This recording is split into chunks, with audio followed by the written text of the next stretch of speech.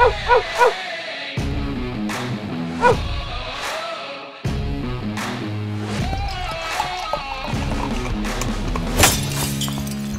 to another edition of the Dogger Pass podcast. This for UFC 289.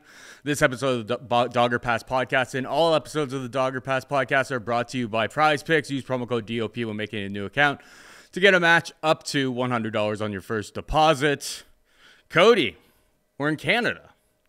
It's been so long. Yes. It's been so long since they've had a live event, live pay-per-view on home soil.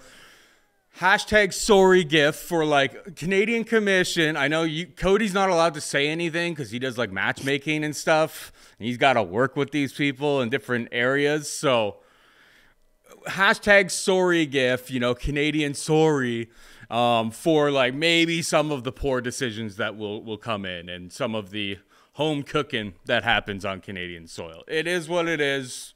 We don't necessarily agree with it. We are happy to have a fight back on Canadian soil, though. Yeah, listen, I don't think it seems to matter. We all just, at least myself anyways, got massively burned by Kharkov Franca decision last time out. So it doesn't seem to matter where you are, Paul. Bad decisions, I guess, are to be expected. No good. What I don't understand is, they haven't been to Canada in a long time. Finally, it's like, you know what? We're going back to Canada. You guys still need vaccinations to get in? We're like, nope.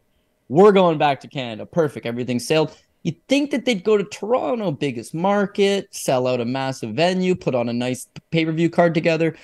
No, not Toronto. Maybe Montreal. Montreal's, held some of the biggest UFC pay-per-views that have ever been on Canadian soil. Again, a lot of fight fans, big market. No.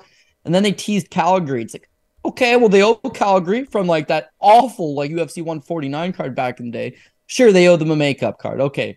Then it ends up in BC, and it's an 11-fight card, and it's headlined by like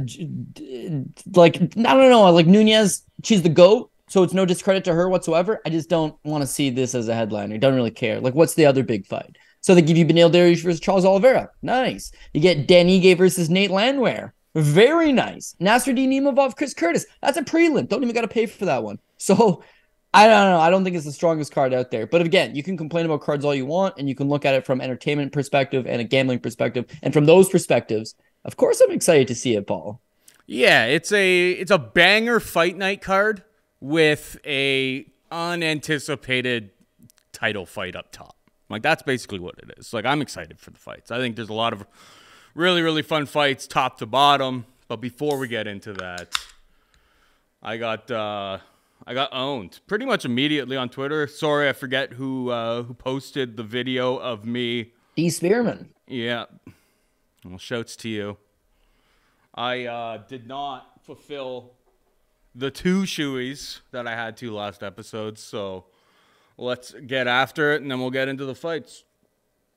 Yeah, technically, small complaint. I still feel unfulfilled by this wager, because by winning a 2 shoey bet, I think the audience expected to see 2 shoey Shaughnessy, but then you just give us 1 last week and just 1 this week, so didn't really get that same effect. However, man of his word, Paul Shaughnessy coming up to the plate when he knew he was wrong.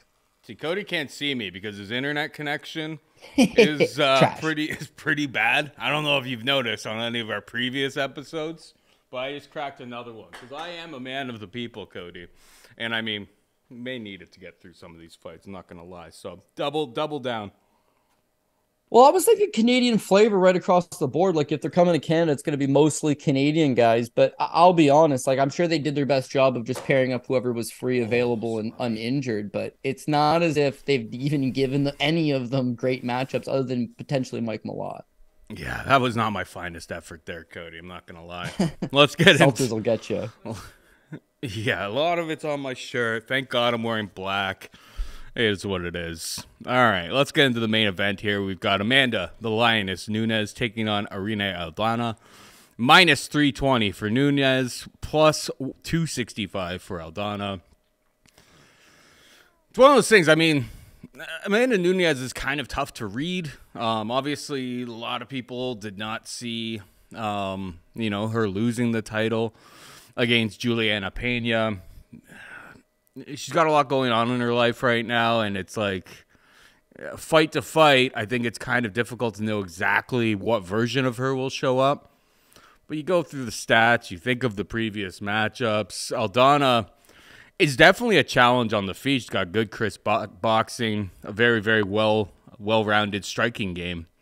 But Holly Holm took her down 5 times. Macy Chiasson took her down 3 times. If Amanda Nunes comes out here, sticks to a game plan that she did in the second fight against Pena, I struggle to see how Aldana is able to fight that off. I know she's probably making massive improvements all the time.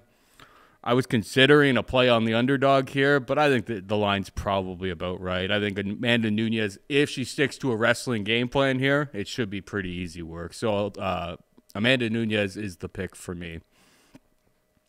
I honestly feel like the line makers factored that into making this line -320, because Amanda Nunes probably should be a -500. She's got a -500 skill set in order to win this fight, and she's got the backlash, she's got the experience, she's the greatest woman fighter of all time. So Amanda Nunes all day. But they're factoring the same thing that you just mentioned, Paul. What version are you going to get from her? Because even when she's dominant, like there's some camps where she had things going on, and she's got a deviated septum, and she can't breathe through her nose, and her cardio is not all that great, and she can get first round finishes, but sometimes the fights that get dragged on later, not that great. You go back to that Germaine Durandamy fight, it was just god awful. She had to wrestle the whole time because she was gassed out from second round onwards. Bad performance, but still gets the win. Some of these fights, Felicia Spencer, no longer with the organization. Megan Anderson, no longer with the organization. Juliana Pena was like a 9-1 underdog when she upset her the first time for no other reason than Nunes wasn't in great shape. She gassed out. She had a great first round in that fight, for the record. Second round, she tires out. And then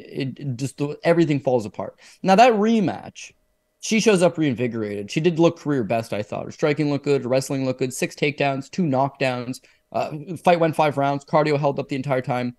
And I think part of that is that extra layer of motivation. This girl just beat me. She's tarnishing my legacy. She's talking all types of wild nonsense in the media. I'm going to go shut her up and shut her down. And she did exactly that. That version of Nunes shows up to fight Irene Aldana. Yeah, hard to not think that she doesn't get the takedowns. Like, Holly Holm is a 5-round fight, 5 takedowns, easily neutralizes her. Macy Chiasson 3 takedowns over the course of 3, but Aldana doesn't have that big stomping power, not that big KO power. So if she allows Nunes to close the distance, get a hold of her, take her to the ground, I would see large chunks of time just coming off the clock. Now, she's going to give her some problems. She's a decent boxer. She moves very well laterally. Not only that, but she's got 25-minute cardio. She can throw a bit of a pace. So Nunes might come out here, win the first 2 rounds and look awesome, and then gas out, fail to get the takedowns, and lose down the stretch. So if that's your angle on Aldana, don't pre-bet it. Bet it after the second or third round when you've got a better read and you can kind of see where the direction of the fight is going. But yeah, I can't go against Amanda Nunes on this. What I would suggest is at -320, -340, -350, whatever it ends up at, you can put her on your top ticket and it's a very easy hedge out to get that big plus money on Aldana on the other side. But I think after seeing her lose to Pena, after factoring in Pat Mayo's, theory, which seems to just be right more often than it's not. And then, yeah, you considering she's got a kid, she's got millions of dollars, she's in her mid-30s, she has this great reputation where she has nothing to prove, and she was supposed to take on Pena for a trilogy match, then they yank her out and they throw a completely different opponent in there in Irene Aldana. Maybe those are enough red flags to cause you to pass altogether. And she's got another kid on the way right now. If you're watching, like, she doesn't, but yeah, no, it's life. Life is stressful with children. Let me tell you. They have another kid on the way right now. Yeah. Nina is like 5 months pregnant per Embedded, if you watch that this week. So yeah, it's an interesting, the best, if it's the best version of Amanda Nunes, if she sticks to the wrestling, I think she can make this look pretty easy. Over on PrizePicks, 2 takedowns. I take the over there. I like it. It's not like the pillar of like all of my lineups this week over on there, but maybe Nunes can take her down and find a submission early, but like I don't think she's got the greatest submission skills, and Aldana's putting in pretty solid work with the the strawweight champion on a daily basis, whose grappling happened to look considerably better when she captured the belt. So I think 2, 3, 4 takedowns is not out of the equation for Amanda Nunes, so I'm adding her to some tickets over on PrizePicks. Moving on down, we've got the co-main event. We've got Beneil Dariush taking on Charles Oliveira, -140 for Dariush, +120 for Charles do Bronx Oliveira. Who you got here, buddy? Yeah, this one pains me because Charles Oliveira is my guy, and I think that's the separation that you need if you're going to be a serious handicapper and just someone that does it for fun. Is that you gotta put the emotions aside. You remember when we first started doing the show, like almost 10 years ago? It's like you had some favorite fighters. Back when we were in college, you definitely had your favorite fighters. Over time, those guys retired, and you never really replaced them. There's not a whole lot of guys that you're like, I like that guy on like a personal level. Like he's my favorite fighter. It's just a roster of guys. Yeah, and then you soften up for a few guys. This card actually has two of them. Nate Landwehr, who we'll talk about later, and Charles Oliveira. How could you not love the guy? Fan favorites, all-time UFC submission leader, always in thrilling fights. Got a bit of a quitter's reputation, but threw that in the rearview mirror and went on to defeat some of the best guys the sport's ever produced in crazy fashion, where he had to show that grit and he had to show that heart. Not only that, he's a harness racing guy, as myself. Spent some time promoting Yonkers. He's going to New Zealand to promote the sport after this fight. The guy's a great ambassador for the sport. He's a great guy. How could you not love him? But at some point, I'd let that kind of get in the way in the Makhachev fight, knowing that Makhachev could very easily wreck this guy. But you've seen Nassourdine Makhachev get chin checked by Adriano Martins. You've not really seen him have to grapple with a guy the submission skills of a Charles Oliveira. Like there was enough reason to give Charles a chance, and I betted on those reasonings and liking him, and he just gets thrashed. And that's the thing with Charles. He's a 50-50 guy. He's a former world champion. He obviously wins more than he loses, but he's a 50-50 guy, Paul. He's capable of winning against anybody in the world 50% of the time. And he's like capable of losing to like most guys in the division 50% of the time. Like he's all or nothing. And you look at him versus Michael Chandler. Yeah, he wins, but he could very well lose that fight. In fact, he's on his way to losing that fight before pulling the rabbit out of the hat. Him versus Dustin Poirier, it's the exact same thing. His durability is not quite there. Everybody scores multiple knockdowns on him. But yeah, the guy's he's a barn on fire. He comes at you. And because he's so dangerous, got underrated power, a nasty submission game, stays in your face and stays aggressive, he's capable of beating you. And he's capable of faltering as well. When I look at Beneil Dariush, he's a thinking man's fighter. Everything is very high ring IQ. He sees it coming. So Charles's reckless approach of just making this a crazy throwdown, maybe not going to work as much against Beneil Dariush. Talking about underrated power, Beneil's got the underrated power. This guy's got a nasty liver kick, trained under Rafael Cordero for a decade. He's a very good striker, underrated guy, and he catches it with those shots you don't quite see.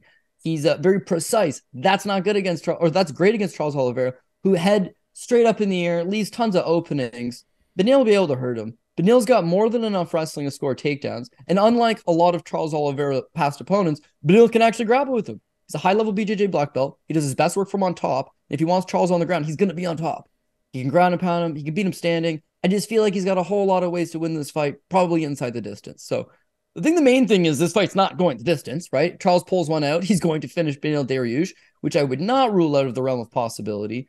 But I got to go with the more like consistent and refined skill set. And even though Beneil Dariush looks like Steve Martin these days, like hair's going all the way white, he's still not old. He's still not shot. He's still got a lot of ways to go. And I think Beneil Dariush pulls this one off. So pains me. Absolutely pains me, but I got to go with Beneil. I wouldn't be stunned if this goes to decision, to be perfectly honest. You said one interesting thing there, and if he's a thinking man's fighter, is he even gonna like? I know he's got great jiu-jitsu in his own right, and it's really tough if you're high level to just get caught with something like from guard. So maybe he does go for takedowns and take Charles Oliveira down, put himself into the fire because he's like, this guy, as long as I maintain control in these positions, I'm not going to get myself in trouble. But, like, I wouldn't be stunned if Dariush fights this really, really slow pace, fights it very, very, minds his P's and Q's, and this fight ends up being a little bit more boring than we expect. I do struggle to get to Charles. It's not because of Islam Makhachev. Makhachev was able to take him down, went right down into the fire that everyone thought that he wasn't willing to go into, and then submitted him, which, I mean, nobody was calling it, especially after the run that Charles Oliveira was on. But I do side with you. I ever so slightly lean towards Beneil Dariush just on the fact that I think he's got a little bit more solid technical striking. And he fights a very, very smart approach. Charles Oliveira could do crazy things early to him, but once Beneil kind of susses out the situation, I think he'll kind of take over, find where he's got the advantage, and go from there. It's not a fight I'm going to be betting. I am kind of interested in on PrizePicks under 1.5 takedowns for Beneil Dariush. See, I'm thinking the over, and the reason I'm thinking on that, yeah, that's great, good thinking. Like you said, why would you want to go to the ground with Charles Oliveira? But Beneil wants to go to the ground with anybody because he knows he's got legitimate skills. His rematch with Carlos Diego Ferreira, like Carlos Diego Ferreira is a third-degree Brazilian Jiu-Jitsu black belt. 5 takedowns for Beneil Dariush. Beneil Dariush versus Tony Ferguson, his very next fight. Nobody wants to go to the ground with Tony Ferguson. Hey, Tony versus Khabib would be a good fight because what's Khabib going to do to him? Beneil was the original guy that like flat out exposed him. That's like, oh, Tony can't do shit off his back. That's right. I don't think he's worried. Like the perception of these great grapplers, like it's 2023. You don't want to be on your back. That's the bottom line. Sure. Oh, I took down Charles Oliveira. What's he worried about? The armbar? The triangle choke? For real? Is that what you're worried about? Nah, you're worried about shit like the guillotine, the darce, like him taking your back and looking for a rear naked, like offensive him getting on top of you moves, not I took the guy down, I passed his guard, and we're sitting here. Like, I don't know. Maybe I'm wrong. Sometimes I am. Many times I am. We'll come see Saturday. I would feel good if Charles won as a fan. I would not feel good as a bettor because, unfortunately, I'm laying the money against him. All right, this next fight, Cody, has my favorite PrizePicks play of the week. We got Mike Malott taking on Adam Fugitt. Mike Malott is a minus 205 favorite. Fugitt can be had for plus 175. Malott's got a 1.5 takedown number here, which is like, I'm not sure he's the better wrestler out of these two guys. In his 3 UFC fights with stats, he's only ever got to 1 takedown. Mickey Gall obviously took him down. And then the other 2 fights, one was on Contender Series, the other one was against Johan Lines. A lot of the times his fights ended up finishing quite early. I know he's been in the media saying that he's like, I've got 3-round cardio. I've been finding the finish. I've been finding the way to get her done a lot faster. He's like, but I'm able to go the full 15 minutes. I like Malott here, but I think it's more of the fact that like he has advantages on the feet that he's good, that he's going to dominate in this fight. I don't really think he tries to wrestle whatsoever with Fugitt. What's your take here? Yeah, I'm actually going to agree with that. I think the great thing about Mike Malott, and he's been around the Canadian scene for a long time, he's kind of like known as that next breakout Canadian star. And when you look at how this card's placed, like who's the big Canadian on the card? We're in Canada. You know, this is a main card spot. I think they're looking at Mike Malott to be the next guy that could jump through it, at least challenge that top 15 talent. But he's good because he's super well-rounded. He can wrestle. He's got a high-level Brazilian Jiu-Jitsu black belt, and as well, he's a good striker. But again, a thinking man's fighter, very smart kid. And if you know him or if you've spoken to him in real life, like he's doing some broadcasting stuff now, very, very bright young man. I think he sees the path here, which is not exert too much energy trying to wrestle with Fugitt, who's pretty rugged and a fairly big body as well at this weight class. I think would be use that speed advantage, stay to the outside and just try to hit him with that big shot. His fight with Michael Morales hits him with just kind of a, I mean, listen, it's a big shot, no doubt about it, but he tired. He was on short notice. He found his chin. Wrestling wasn't really working in that fight. You know, props. It was a decent debut. I think he showed me a lot, even though he got finished. And I should have bet him against that Yusaku Kinoshita because he didn't look terrible in a debut loss and then comes out against Kinoshita and just absolutely wrecks him top to bottom. So the one worry with Mike, and I've expressed this in the past as well, is that I think 7 of his last 8 fights have ended in the first round. The one fight that didn't end in the first round was his fight with Thomas Dieng way back in like a Bellator prelim where he 10-8'd Dieng in the first round and then lost the second and third. So he tired in that fight once it got out of the first. And you can say you got cardio all days, and most guys believe they got cardio. You're not fighting in the UFC if you don't think you got cardio, but it's a different level of cardio having to fight in the second round into the third round. It's a pay-per-view main card. The crowd's going nuts. They're all there for you. There's an adrenaline dump. You broke your hand. Those are all like the variables that cause you to fatigue way faster than you would when you're in the gym working with, you know, the confounds of your training partners and your regular coaches and, you know, in a controlled atmosphere. So I'm not questioning his cardio. I'm just saying, as you know, as a capper, it's hard to say that the guy's got great cardio, you know, exceptional cardio, can go 15 minutes strong when you haven't really seen him do it, at least not recently. So I will bet him as well. Just feel reluctant on it. Like I part of me thinks that Adam Fugitt is being overlooked a little bit. I overlooked him personally in his last fight. He actually looked pretty good. The kid's like 6'1" with a 77-inch reach. Naturally, he is the bigger man, I think. He can wrestle, maybe has that wrestling advantage, as you mentioned. It's just he's too clunky with his stand-up game. He's too much, I need to break you down and you fatigue so I can get a hold of you. Not great footwork, doesn't move great laterally, doesn't move his head, doesn't have great counter punching. And so I just feel like Mike probably touches him at some point. And if he goes down and Mike ends up on his back, well, it's over with the submission. If he doesn't, then Mike just minds his P's and Q's from the outside and chips away all day long. So I will take Mike Malott as well, but bit of hesitancy. This is a good fight. It's actually well matched. Yeah. Per UFC stats, they're the same height, which actually kind of surprised me. I thought Fugitt was a little bit taller, but Fugitt's got a 4-inch reach advantage in terms of their size. But I mean, these stats sometimes are all over the place. Until you actually see them standing next to each other, you don't really have much of a good read on that. Moving on down, we've got an absolute... Last thing I was going to say is that Fugitt's entire career has been at 170. Mike Malott used to fight at 145 and then moved to 155. Now fights at 170. So we'll have to see the next of the scales to see like how structure and frame looks. But I'm expecting Fugitt to just be a more dense guy all around. Mm-hmm. All right, moving on down, we've got banger, absolute banger alert. This would be a great fight on any card. Dan Ige takes on Nate the Train Landwehr, minus 250 for Dan Ige, plus 210 for Nate Landwehr. I'm just hoping that this fight lives up to the hype, that it's just like the absolute, fireworks that we would expect from these two guys. Ige obviously had a pretty tough run, but he was getting matched up against some of the division's elite. Chan Sung Jung was a very, very competitive fight. He was competitive in there with tons of really, really top-level guys. Obviously, Movsar was able to take him down 9 times, neutralize him there. That's not really something that I would expect in a fight with Nate the Train. And then, going arguably beat Josh Emmett, who was, a title contender. So he went in there, had a really, really tough run, and then kind of showed us, in Damon Jackson, kind of showed us that there's levels. It's like he had went on a 3-fight losing streak, but you put him in there against somebody who's outside of the top 15, and he can do some serious damage. Nate the Train, here's the thing, minus 250. I don't necessarily love that price, but it's like when I look at these two guys, I think I see massive edges for Dan Ige in terms of the power of the strikes that he delivers. There's an advantage for Nate Landwehr in the wrestling department, I would say.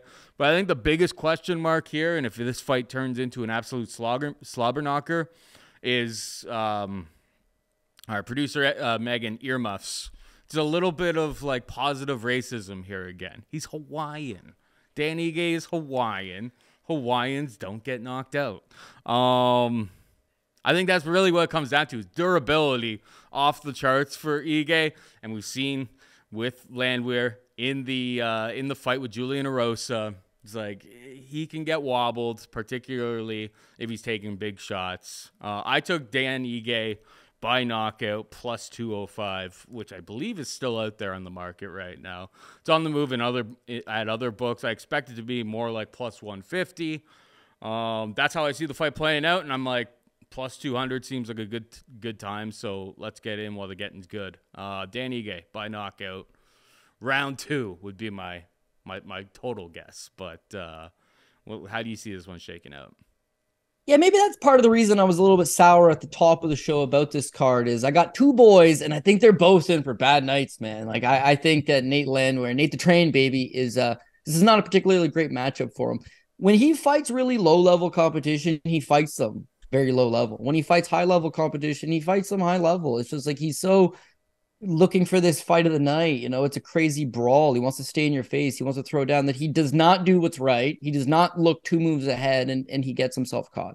He debuted against Herbert Burns, also known as an absolute bum, right? It's Gilbert's brother, but oh my God, is he ever trash. And I talk a whole lot of shit about Nate Landwehr, who's coming off a run in Russia where he had defeated all these badass Russian guys, all OVEV last names, won the M1 title, comes to the UFC, and runs himself headfirst into a knee to get himself KO'd. First time he ever been knocked out.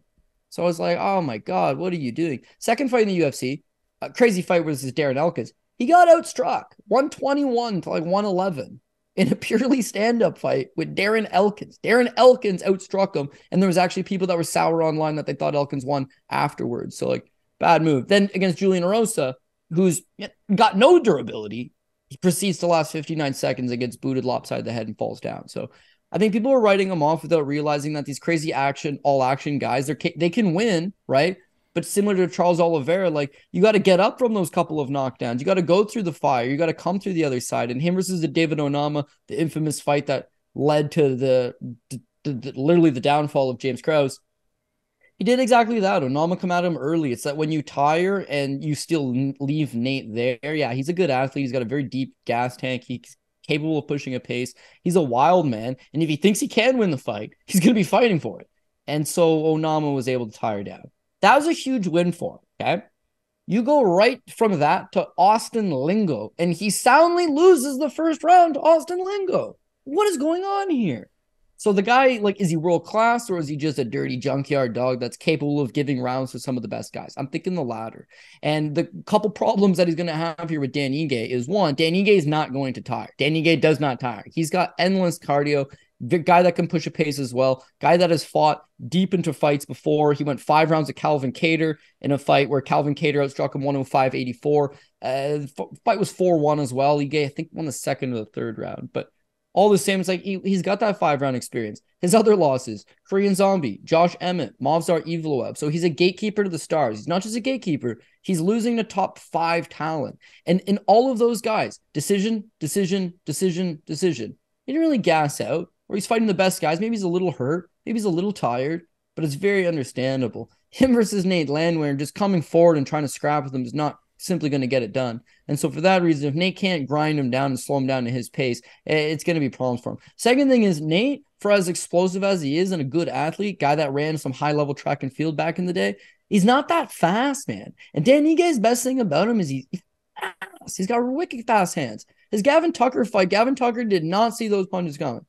Don't remember them still to this day, but he's got very quick hand speed. And you see that last fight with Damon Jackson, it's much of the same. When you think of Dan Ige, you don't think of big power. Oh, this guy's not knocking out guys. Yeah, but look who he fights. He's fighting Movsar Evloev. He's fighting Korean Zombie. He's fighting Calvin Kattar. Oh, he's got no knockout power. Whenever they give him that little step below, he thrives in those spots. Quick hand speed, good combinations, trains in Las Vegas with some of the best guys, state champion wrestler in Hawaii, high school level. So wrestling's not elite, but good enough to keep the fight standing against most opponents. And I think that'll be it. Nate's not even want to shoot a whole lot of takedowns. He's trying to go out there and brawl and have a fun fight. And I feel like Ige is just way too fast, stays to the outside, better cardio, clips him at some point, puts him over. So I'd love to see an Ige decision so that Nate don't get hurt too bad, but I can still win some money. But like, my gut's telling me Ige is going to knock him out at some point. All right, we move on down. We've got Marc-andre Barriault taking on Eryk Anders, minus 135 for Barriault, plus 115 for Eryk Anders. Who you got here, buddy? Yeah, so this will come down to what Paul was saying earlier at the top of the hour, apologizes for bad judging. I don't think Marc-andre Barriault needs bad judging to win this fight, but this fight's going to be a bog. It's going to be very close. It's going to be very competitive. You'll be able to make a strong case for either guy having won it, and then the judges will give it to Marc-andre Barriault because that ever so slightly, he's the Canadian guy. It's just the way it probably should go down. When you look at Anders, no fault to him. You know, we've talked about this at this point. He's been a bust in terms of, you know, he wins a national championship in college as a football player. He's a great athlete, comes over to the UFC, and then just never really evolved his game. Like, as an LFA champion, there was more wrinkles to his game that you see at the UFC level. But of course, you know, fought Lyoto Machida for 5 rounds in Brazil, has fought some high profile fights, has accrued that experience. And, you know, seems to be making some improvements. A move down to fight-ready MMA, that definitely helped him a little bit. But again, he's just so inconsistent. His first fight with Darren Stewart, he smokes him. Career best. Gets himself nearly disqualified, settles for no contest. But an immediate rematch with Darren Stewart, he falls flat on his face and damn near loses. So you can't trust him. You can never trust him. Even though this is an even money fight, Eryk Anders is not someone I want to back up. Looked great in his last fight, for the record. Comes out there against Daukaus, clips him, puts him away. Looks solid, good shape, always in good shape, and does have heavy hands. But that win is like a second knockout win in the UFC. Like, he doesn't, for the most part, maybe his third win. I think he beat Vinicius Moreira and, oh man, who was the guy he booted in the face as he was trying to get up? Tim Williams. So yeah, like he's not a big power puncher by the numbers in the UFC. He seems to be an explosive athlete. He seems to be able to land, but it seems like every Eryk Anders fight ends the exact same way in the clinch. He just relies too heavily on his clinch approach, bullying his opponent up to the cage. And unfortunately, with Marc-andre Barriault, he kind of thrives. His best position is the clinch. He's not a great wrestler. He's not a great striker. He's a willing striker, but he does his best work in the clinch, I think, wearing on his opponents, working the body, landing those short little shots. And Barriault can fight for 15 full minutes. So Eryk Anders and Barriault will probably be competitive in the early going, a lot of clinch fighting. As Anders starts to slow a little bit, I feel like Barriault will pull through just a little bit more. In the third round, it should be Barriault's. Again, this would be a close competitive fight. People will probably argue it online, but the judges will side with Marc-andre Barriault, given the decision to him. So I'll take Barriault by decision. I'm taking Barriault as well. I think it really comes down to the volume. This is a guy that, in 2 rounds against Julian Marquez, 109 significant strikes. Dalka, who was trying...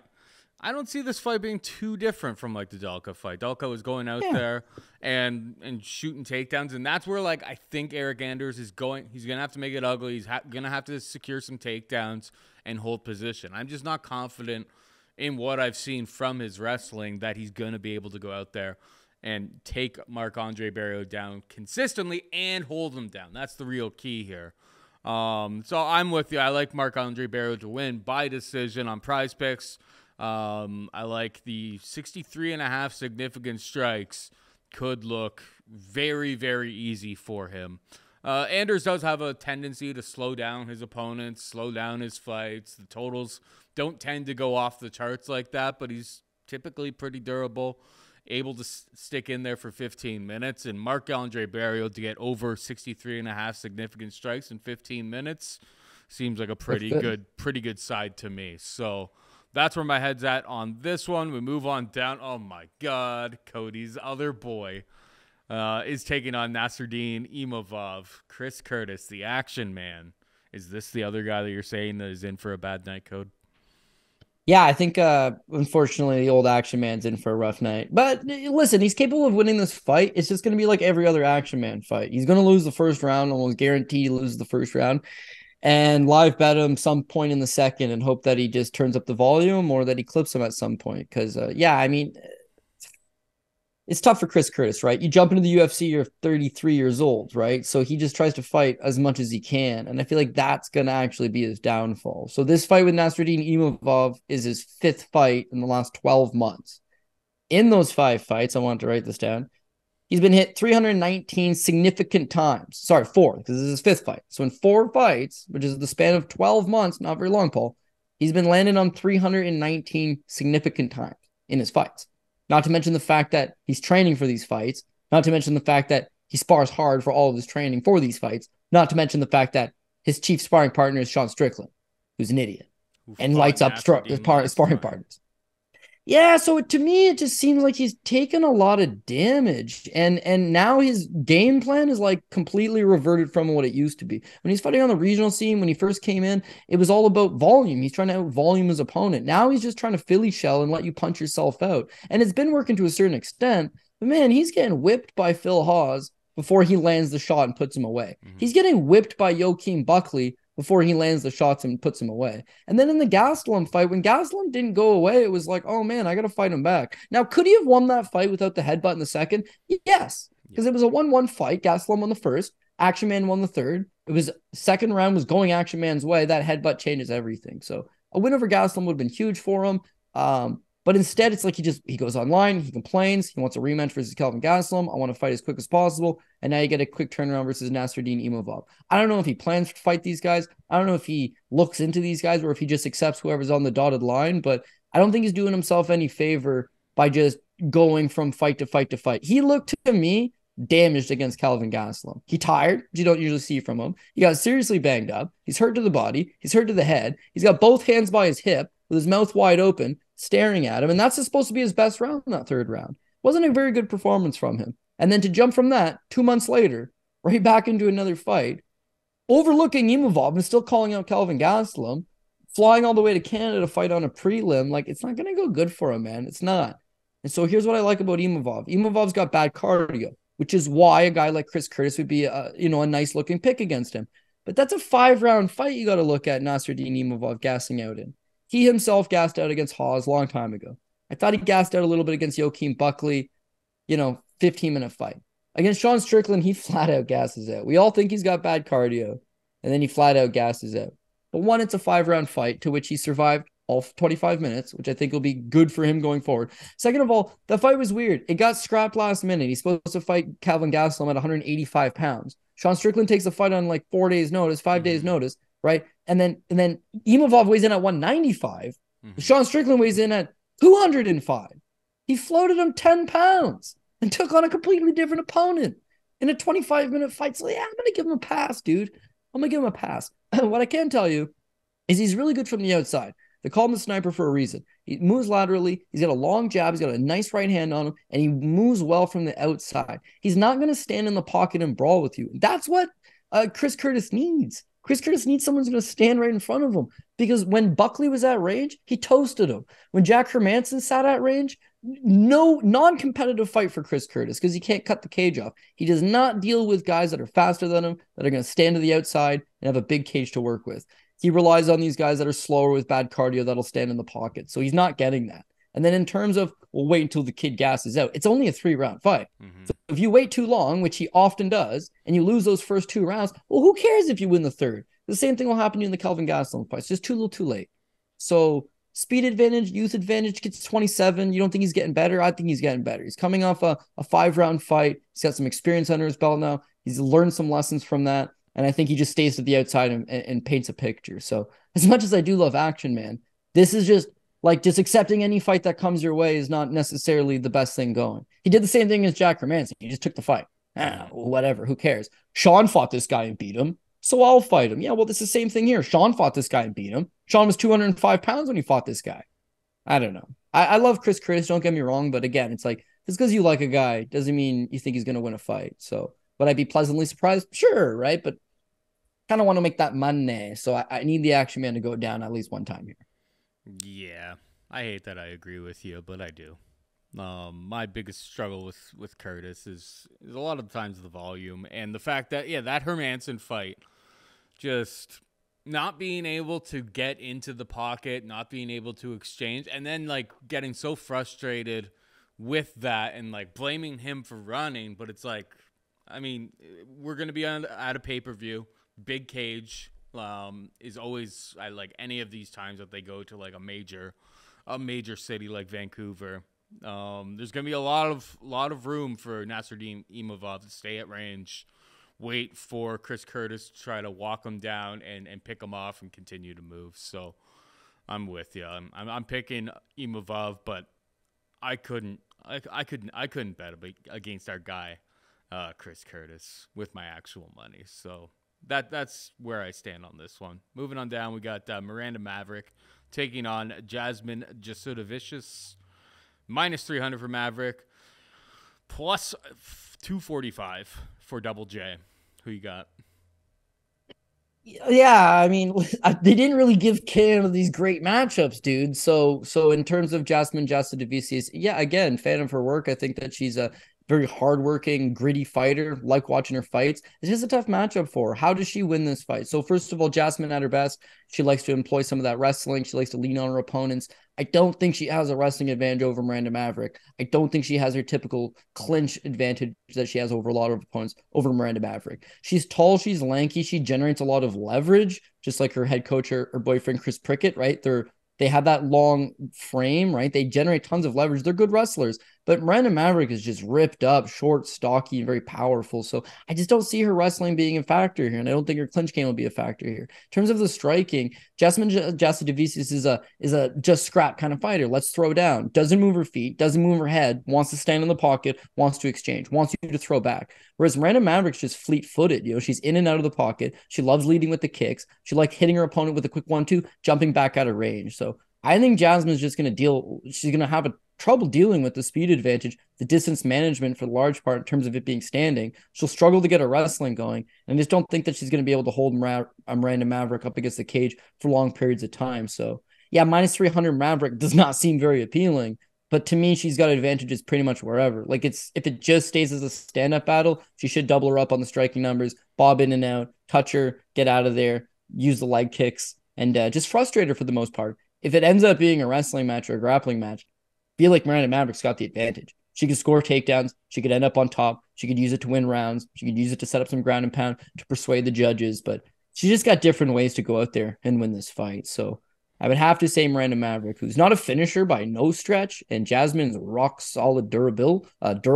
So fight goes the distance. And if the judges are really bad in BC, maybe it's a bad decision for Jasmine. But outside of like a questionable judge's decision, I just feel like Miranda Maverick has her beat. And the number's going to back that up. Minus 300. Most people probably expect her to get the job done. I mean, fight goes to decision is probably like minus 400. The over 2.5 rounds is minus 355.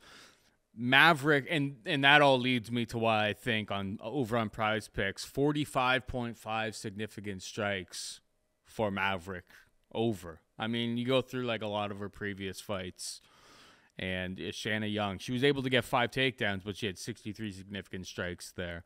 Lost to Blanchfield, so obviously she goes way under. If she wins this fight and doesn't get a finish, if this goes to decision, like Macy Barber even, she lost, but she got 47 significant strikes. Miranda Maverick against Jillian Robertson, 71 significant strikes. It could be really, really close and tight. Like, I'm not saying that this is like lock it in, but 45.5 seems like a number that'll probably be at least 50 by Saturday. So I've been adding it to some tickets over on PrizePicks, but I'm not locking it in. It's not going to make or break my week. I'm with you. I think Maverick's able to secure takedowns, just use that physicality and win a decision. Maybe Canada screws her, but as long as she gets over 45.5 significant strikes, I'll be a happy man.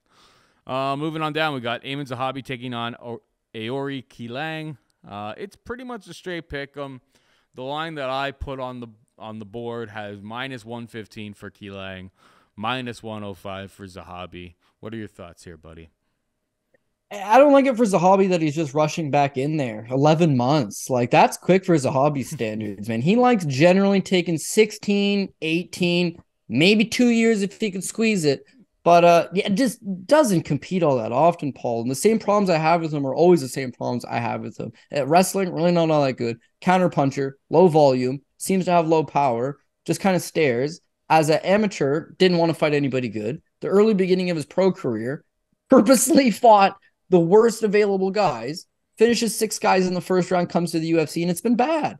He robbed Reginaldo Vieira in a fight that I think was in Ottawa, so hometown, and just looked awful against like a very low-level, primitive Ultimate Fighter winner from Brazil who's already in his mid-30s. So right off the get-go, bad taste in my mouth. The Ricardo Ramos fight, terrible fight. It's 1-1 going into the third. He could win this fight, and he walks headfirst into a spinning back elbow. I say headfirst because the first one missed by like a mile. He's seen it, and then he went straight into a second one. So I don't know. Then Vince Morales, of all people, outpoints him. So he's a complete bust. He's a write-off, and I will never bet a cent on Aiemann Zahabi ever again. And then he goes out there and he torches Draco Rodriguez. And then he goes out there and he torches Ricky Turcios. So as much as I say he doesn't have any power, and I don't think he does have a ton of power, coming off back-to-back knockout wins. And so he's kind of made me eat a little bit of crow. You can't disrespect anybody. You can't overlook anybody.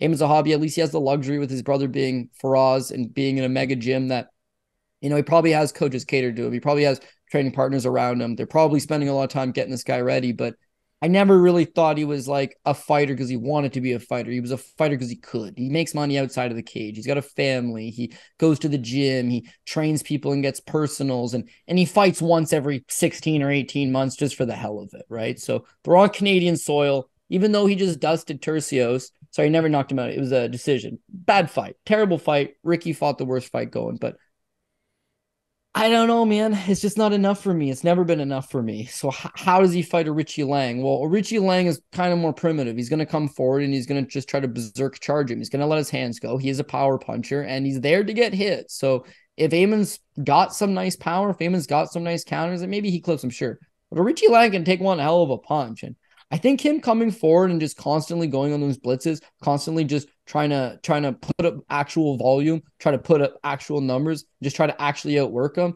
I think it's going to pay dividends. Zahabi could kind of flip up the game and take him down. That's been the way to beat a Richie Lang, take the guy down.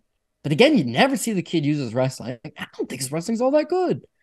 So I'm just waiting for Zahabi to make me look like an idiot again. But again, cannot bet this guy. I think Qileng will just do enough to persuade the judges. And if this fight took place in any other jurisdiction than Canada, it would be a unanimous decision win for Qileng. But you could see it getting greasy, of course, on Canadian soil. Maybe it's a split. Maybe I get screwed on a bad decision. But I still just got to pick who I think's the better guy. And I think Qileng's style should win this fight. I am with you, but I will correct you because you said that Aiemann Zahabi The back-to-back knockouts? Back-to-back knockouts? Yeah. No. I pulled was a decision. It was a decision. And a horrible decision where nobody got close to getting finished. I just pulled up like a tweet because I knew it rang a bell in the back of my head. I'm like, I think I complained about this on Twitter. I said, well, at least Vanderov versus Sherman should be unintentionally hilarious. Zahabi/Turcios just stole 20 minutes of our lives. Yeah, no, that fight sucked. That was horrible. But Zahabi, and that was the thing, is that we went into that fight kind of thinking like Turcios should be able to outvolume Zahabi. Zahabi, you know, it's like a 50 significant strike kind of guy. It's like that's most of his fights kind of play out that way. Mine just P's and Q's. Very, very quick to retreat. He's not even 50. Like 44 versus Reginaldo Vieira over 15. Well, it's his debut, you know. 46 over Ricardo Ramos. Well, it didn't quite make it the whole 15 minutes. The Vince Morales fight, he lands 28. He does nothing. He just stands there. He stares at him. And so just by numbers, if you have Fight Metric up, you'll see he averages 3.01 strikes per minute, right? And compared to Qileng's 6.07, he's flat out getting doubled up here. And it's not Turcios is a one fight pint size sample. Oh, yo, he beat one kid, right? This is the hobby 6 fights. You kind of know what you're going to get out of him, which is sub 50. And Qileng, the guy goes for it, and that's got to count for something, which is why I'm picking him. But I fully expect this one to be greasy, and it'll be way lower on the tickets this week. Yeah, no, I'm with you. I like that side. I like it because of volume, but Canada, #sorrygif, is very, very much in play. We got Blake Bilder taking on Kyle Nelson, -240 for Blake Bilder, +200 for Kyle Nelson. Who you got here? Yeah, I think you live bet Blake Bilder because there is a chance he gets absolutely knocked out in the first round. No doubt about it. This kid's undefeated. He's never been knocked out, but like he's waiting to get knocked out, man. He's been hurt a bunch of his fights. He's been dropped in a bunch of his fights. Defensively, very shaky, doesn't move his head. And I just don't think he can take that great of a punch, truth be told. So the way he's been winning, at least him and his best, is he's got a good gas tank, man. Got good gas tank. He's got decent enough striking where he can land the 1-2 consistently, move out of range, hopefully not get hit with that big haymaker of a shot, but he's decent enough wrestling, good submission skills. He himself is a good prototypical fighter. It's just I'm super worried about him getting starched in the first round against probably most guys. And his fight with Shane Young, kind of much of the same. That first round was like, oh, Bilder might get his head taken off. As soon as he was able to kind of outlast him, second and the third round, all day. I think that's what happens here. Kyle Nelson starts off his career in the UFC at 145 pounds, realizes weight cuts too much, moves up to 155. He's big, he's strong, he's thick, and his striking's been coming a long way. Works with Cruel Mike Malott's coach, and in fact, for my money's worth, I think the best coach in Canada. He's got proven results. He's taken guys from nothing and gotten them to the highest level of kickboxing, MMA, you name it, right? The guy's a legitimately good coach, and he's worked with Kyle Nelson for a long time. So no doubt about it that the kid's striking has gotten a lot better, and you do see that from fight to fight. Two things that haven't gotten any better whatsoever is cardio. His cardio just doesn't really seem to ever get up to the level it needs to be for a 15-minute level fight. And his wrestling, you've got good kickboxing to rely on, but you got to also use that strength and physicality to slow your opponents down, make them carry your weight, kind of drag them into those deeper waters. But without that wrestling, without that clinch work, without that cardio, there just leaves something to be desired for sure. Now he goes out there and he gives everybody a go. He's got heart of a lion. He pushes through bad spots. His last number of opponents were all good guys. Duo choice, solid, right? Forces a draw with him. Jay Herbert loses the fight to Jay Herbert. Watch it back, man. Strong argument. Kyle Nelson won that fight. Before that, Billy Quarantillo, another guy that's a top 15, top 10-ish type contender. So it's no disrespect to Kyle Nelson. It's just they're not the kind of guys that I like to bet big first round, needs to knock you out in the first round, might rock you in the first round. but then tires and accepts positions. Not great. So against Blake Bilder, yeah, he's live to knock him out in the first round. No doubt about it. If he does not get it, which I don't think he will, I think Blake's going to take him down. I think Blake's going to start leaning on him. I think Blake's just going to out-volume, beat him to the punch, use those 1-2s, stay to the outside, and just constantly make him work. So, yeah, Kyle Nelson must realize this could be the last fight on his deal. This could be his last hurrah. They've booked him in Canada. They've booked him in a fight that he should be winning, or at least the type of level of fight that they're not going to give you much lower than this. So it's like time for him to go out there and show up. I bet you he's going to be in great shape. He's got Diana Belbita and Mike Malott, both training partners of his, on the card. Whole coaching staff, whole team's going to go down. He'll put his best foot forward, and he can get that win. And that's why I don't think I want to bet Blake Bilder, other than my PRP tickets, all that stuff. I don't really want to bet him all that heavy pre-fight. I want to see that first round because he could lose the first round. I'll bet him after the first and get a much better price on him.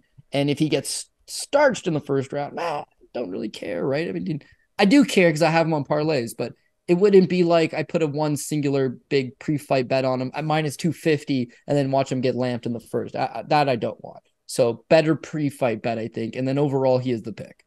Yeah. I mean, the Doo Ho Choi draw was really only because of the headbutt, and it was like the softest headbutt.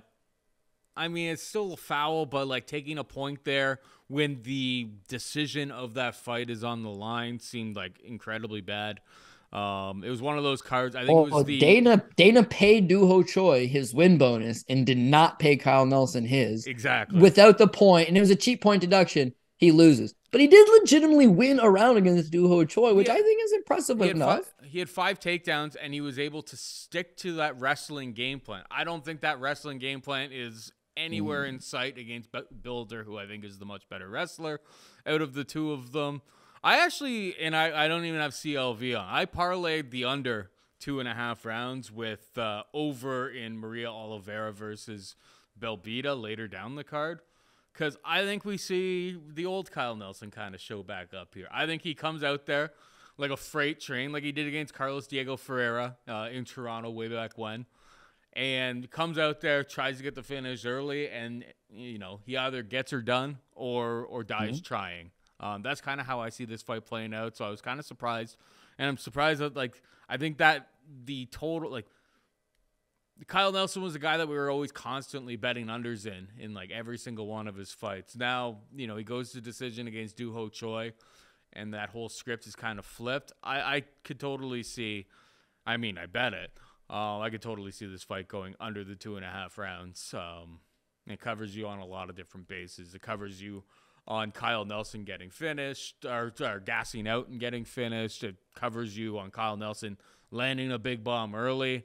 I'm kind of surprised that the under 2.5 rounds is still like minus 140. I think it was minus 160 on the parlay that I made. So it's like, in terms of what the market move is saying, I made a bad bet there. But I see this one being finished in like the first 7.5 minutes, to be perfectly honest. So, and you got a big crowd there. Like a lot of these other fights have been taking place at the Apex. There's like 27 people in the building. It's like you get a full crowd in Canada, like, you know, the Carlos Diego Ferreira fight, that he went out there like a bat out of hell looking for a finish and then died in the process. Like he had a hell of a first round against Carlos Diego Ferreira.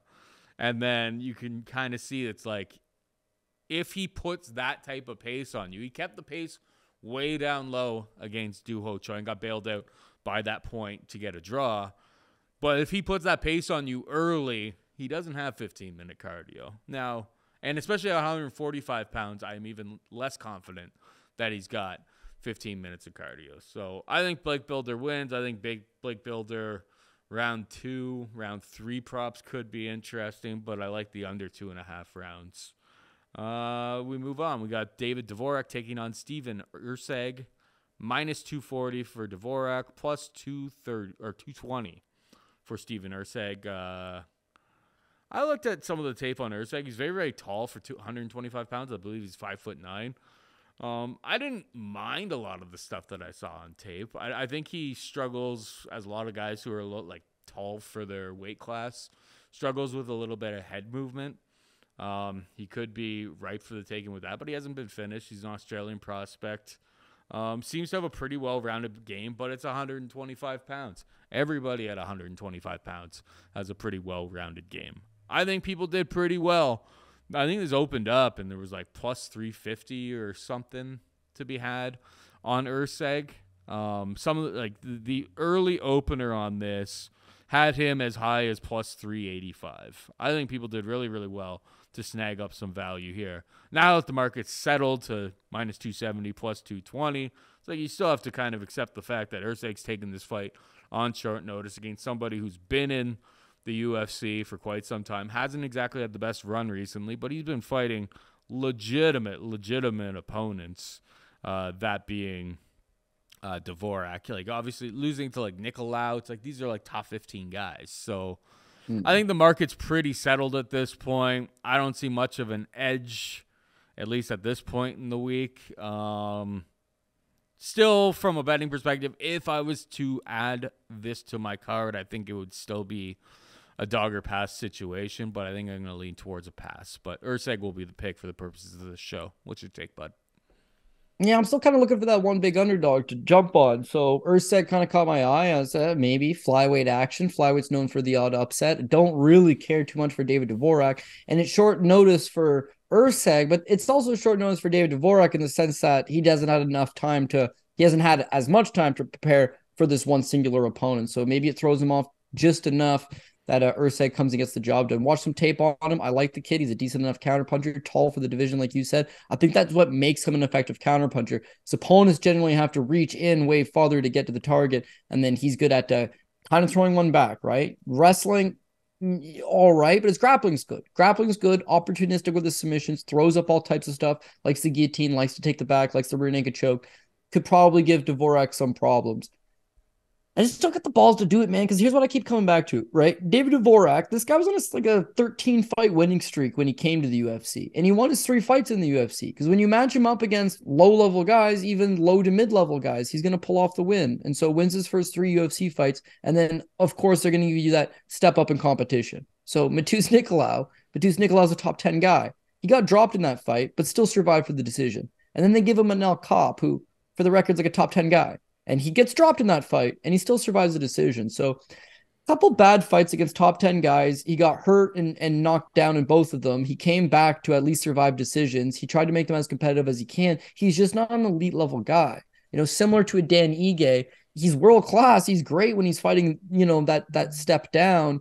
It's really that jump up in competition seems to kind of have snared him. So I can't hold anything against this guy. He's got a full camp. He can wrestle. He's got a nasty left high kick. He moves quite okay. Volume leaves a little bit to be desired, but at the same time, not bad at all. So there's things I like about Dvorak. Eryk, here's the one thing that got me in, right? So look at his record, right? He turns pro in 2016, okay? But his amateur career spans from 2014 to 2019. So even though he's a pro fighter, he signs up for a Gamma amateur MMA contest and ends up losing to Dennis Bondar. Now, Dennis Bondar went 16-3 in pro MMA, okay? Signed to the UFC, was a huge favorite over Malcolm Gordon, and it turns out he's awful. He's awful. Malcolm Gordon thrashes him and breaks his arm all in the span of like 2 or 3 minutes. Yeah. So he lost in 2019 as an amateur to Bondar. Not a good look. So then you got to look at his pro record, and it's like, well, geez, most of these fights, he was fighting amateur at the same time. So how many of them are legit? And how, they're legit, they happen. I just mean, what was the level is all I'm getting at. Win over Shannon Ross first round. Nice win. Incredible win. Shannon Ross eventually made his way to the Contender Series in the UFC, so decent enough. Some of these wins, you watch them, the kid don't look too bad. But 5 of his last 6 fights have ended inside of the very first round. The one fight, Cody Hayden, that actually goes the distance, he tires. His cardio's not all that good. So you've got a bunch of first-round finishes. The one fight that goes beyond the first round, you noticeably slow down in fatigue, and now you're taking a fight on 10 days' notice in British Columbia, coming down from Australia, against David Dvorak, who just went the distance with Matus Nicolau and Manel Kopp, despite getting dropped in both of those fights. That's a tough task, man. That's a real tough task. And so oftentimes in the regional scene, a guy can look really good, and then that jump up is what does them in. David Dvorak on the Czech Republic regional scene, on the Slovakian regional scene, yeah, he was cleaning up. Guy looked legit. The jump up got him. The jump up will get Steve the same way. So I am going to take David Dvorak, but one of these dogs are going to come through. I think he's got a decent chance, but I got to settle with the favorite. Got to go with experience. Got to go with what we do know: cardio, better striking. Got to go with what we know, Paul. No, you're right. You're 100% right. I mean, I always kind of like when I make a lot of these picks is like I take what I think is still slightly the value side, but I'm not betting too many minus 270s in general. I did watch the Haddon fight, and I was just like, you know what's a big problem? Is not having 15-minute cardio at flyweight because everybody has it. And I noticed the same things as you. I was like, he's slowing down a lot. Like, he was still able to get away with it, but like some of the scrambles in that fight, they were absolute battles, I'll tell you that much. And he was leaving his hands down. It wasn't exactly a great look. And two of like those wins in the first round are against some guy named Paul Loga, who was 5-4 and 7-5 when he fought him in those fights. Like, it's low level of competition. He has a big, long frame. How old is he? 27. So it's like, this is the time for him. This should be your prime. Having a win over Sunguk Choi, who is on, road to the UFC, is a pretty good look. I did not actually get a chance to go back and watch that fight. But that would be an interesting rewatch. Let's just get into the final fight here. We got Maria Oliveira taking on Diana Belbita.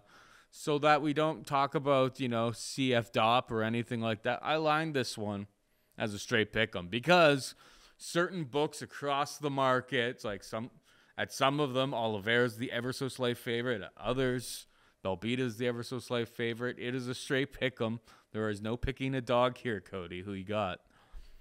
Yeah, so UFC goes to Brazil. These Brazilians will go 7-1. They go to France. The French will go 7-1. Wherever they go, the hometown crowd mops it up. Yeah, I don't think it's the case in Canada. It actually is never the case in Canada. Certainly not this card. To this point, I got Team Canada going 2-3. Diana Belbita, not technically Canadian, Romanian. However, Canadian citizenship, lives Canada, trains Canada. Training partners on this card, all Canada. I'll pick Diana Belbita to get us back to a 3-3, a mediocre push for the night. Yeah, it's a 50-50 fight in every sense of the word. I completely do agree with that, Paul. With Maria Oliveira, though, it seems like she's willing to just stand and scrap. Like, she wants to throw down. That'll play into Belbita's hand, I think, because Belbita's biggest kryptonite is the wrestling. Like, she just can't really grapple all that well. She came from Romania as a kickboxer. She had some decent success kickboxing, had fought low-level competition in Romania and struggled with that initial transition into the UFC, loses her first two fights. But someone that keeps working. And so, again, she's under Qileng, and I think he's done a fantastic job of improving her striking skills, improving her counter-wrestling anyways, improving the cardio. So, again, loses to Molly McCann, loses to Lilia Jajua. That one was super embarrassing because she was winning and then initiated the clinch and got armbarred. Doesn't matter. The win over Hannah Goldie is a nice one. 117 significant strikes landed, scored a knockdown, ground game looked vastly improved, 15-minute cardio, momentum's on her side. She takes on Gloria De Paula, and like that fight could have gone either way. Belbita started out really hot. By the numbers, it was separated by one strike, I think 88-87 for Gloria De Paula, but strong argument Belbita could have won that fight. In fact, maybe she did win that fight. But again, it's just, you could just see that she's going to need more setbacks. She's going to got to go to the drawing board. That fight would be good for her because it would let her know, got to work that cardio, got to work certain things to her game. Clinch is getting a little bit better as well. Going to need some improvements there. When I look at Maria Oliveira, her best path would be utilizing some wrestling, trying to get this fight to the ground. But she doesn't have any wrestling. Not for the most part anyway. She's been getting out grappled. She seems to be more of a willing, engaging participant in a clear striking battle. And her last fight against Vanessa Demopoulos doesn't take down anybody, right? And Vanessa Demopoulos takes her down twice and furthermore scored a clean knockdown on her as well. So I think she's hittable. She doesn't move her head. She kind of stays too close in range a lot of the times. Volume is not bad, but I think Belbita's got the edge in power and the edge in volume. And without the threat of the takedown, Belbita should just be able to win what is essentially a sparring session. So I think maybe, an aggressive sparring session. They're going to be throwing heat. They're going to be trying to take each other's head off. I just don't think this fight ends inside the distance, and I think Belbita wins it. So maybe a striking tit-for-tat type battle, heavier shots from Belbita, more of them from Belbita. Wrestling come enough of a way that she should be able to stuff whatever this particular opponent throws at her. But, beyond that, cracking into the top 10 of the division is going to be a lot tougher, but in terms of one singular fight here against Maria Oliveira, I think her wrestling's good enough to keep the fight standing here and then win the fight. All right, this is Shuey bet. Okay, we'll take a shoey bet. And we got a 50-50 women's MMA fight, so nobody can win here, exactly. But I will take it, sure. Yeah, let's make a shoey bet. Here's my struggle. Here's the holes I will poke in that. I mean, the Belbita fight where she put up like 117 significant strikes against Hannah Goldie. Well, like, you've got a 7-inch reach advantage. You best as well. Like, you better be winning those exchanges from range. Like, you are a long, rangy kickboxer taking on a short, stubby is not the word I was looking for. Short, compact. Stout. That's a better word to be using. Wrestler, grappler, striker, I guess, in her own right. But you have a lot of big advantages there. And it was 117 to 92 in significant strikes. I think Maria Oliveira, it's like taking on Tabitha Ricci, getting more significant strikes over the course of 15 minutes and being able to survive 15 minutes on the ground against somebody of that caliber. I think that was kind of impressive. She got 2 takedowns against Gloria DePaula in a very, very close split decision. Like, we're not talking about the highest level of the division here. I'm not going to be stunned if this goes either way, but I think if anybody has a slight grappling advantage here, it's going to be Maria Oliveira. And she's got a 69-inch reach in her own right, so they're pretty much a match there, 68 versus 69. They should be relatively around the same size. I think it's a close competitive fight, but I'm going to lean ever so slightly to the Brazilian. So watch me have another shoey next week because of a home cooking Canadian decision. But, that's what people come here for. So the only bets I actually have as of right now, I've got Maria Oliveira and Belbita over 2.5 rounds, parlayed with the under in the Bilder Nelson fight, and Dan Ige plus 205 by knockout. Other spots that I'm considering as of right now, I don't love the board, to be perfectly honest, and I'm not betting every single. And people, let's face it, people come to hear the PRP, Cody. So why don't you hit them with that? It's going to have to be chalky this week to come through, but there's only 11 fights. Keep that in mind. But yeah, we're going to go with Amanda Nunes at the top. If we use her at the top, it'd be a good hedge out piece, but we have to get there first. We're going to go with Mike Malott. We're going to go with Dan Ige, Marc-andre Barriault, Nassourdine Imavov, Miranda Maverick, Qileng, Blake Bilder, David Dvorak, and Diana Belbita. So yeah, it's favorites across the board. The one thing I suppose it's like there's good value, I think. I don't know. There's value on a couple of these guys. It just depends what you consider value and how you're playing it, I suppose. I would say attack this from a prop standpoint, but like the props are equally as greasy. PrizePicks looks pretty decent this week. Paul mentioned a couple of his favorite plays on it. Like, I can't disagree with any of them. I think it looks pretty good. The numbers look pretty good. So hopefully that's profitable. But yeah, we're just going to need a couple bounces here and there and hopefully get at least like our core 4 through, if not our top 6 picks get through. But yeah, we're betting against most of the Canadians. So hopefully the decisions aren't that egregious and the judging's not that bad. And then of course, yeah, banana peels or getting clipped early in the first round, like whatever can happen wrong. Murphy's Law, basically, whatever can go wrong generally does go wrong. But this is our home soil, Paul. We can't get thrashed in Canada. I got thrashed last week, so let me get that one out of the way and jump back on the straight and narrow here. So yeah, hopefully Amanda Nunes doesn't go and blow one because I have seen her do that before.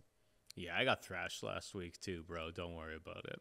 The only bet I won was Jim Miller inside the distance. But I also had some on him by submission, and boy, oh boy, that fight was just done before it even started. So everything else that I touched was I'll bad. Tell you what hurt me. Smoked.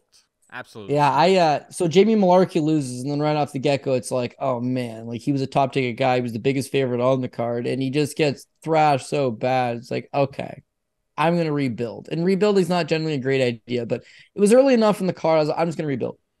So I put some smoker parlays together, man. John Castaneda comes through, he was only minus 120, he juiced most of them up. We're going. I fell asleep right after the co-main event. So I woke up and I was like in a daze, but it was on Fight Pass. Like the whole replay's on Fight Pass. So I don't know who wins, but I can now watch it using skip technology. So I watched it.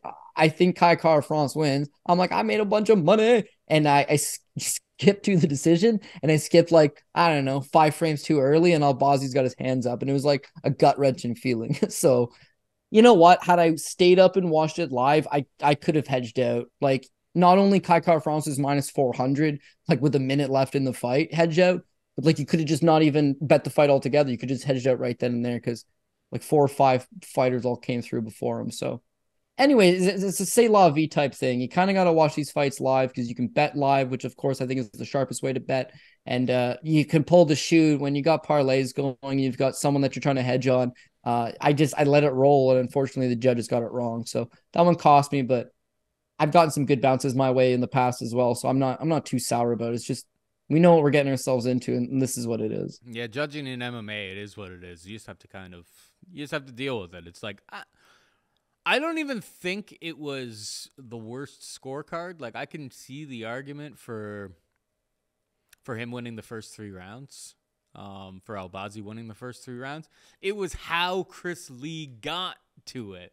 That was like the biggest. It's like, how do you give him round 4? Like if your scorecard is that, then your scorecard is horrible.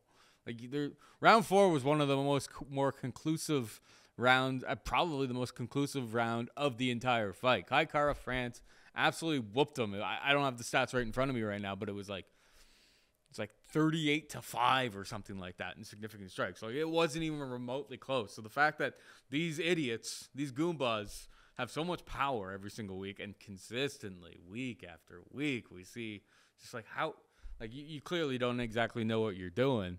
I don't know how we end up doing it, but that's just the bet that we make. That's the part of the variance that we involve ourselves in every single week by betting on this crazy sport. Anyway, that is it for us this week. Hope you enjoyed the show. Let's win some money this week. For producer Megan and Cody Saftic, I'm Paul Shaughnessy saying goodbye and good luck.